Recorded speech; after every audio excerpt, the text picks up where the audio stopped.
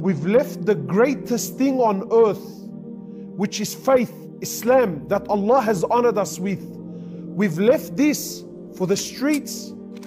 Allah has honored the human being. Islam has honored the human being's life, the human being's intellect, his wealth, his honor, his lineage. Islam came to raise humanity and society. We've left this for the streets. The streets has made the human's life cheap, his wealth cheap, his intellect cheap, no value.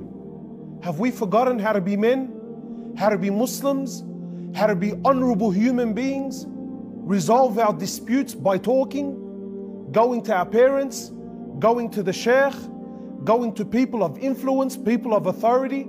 Have we forgotten all of this?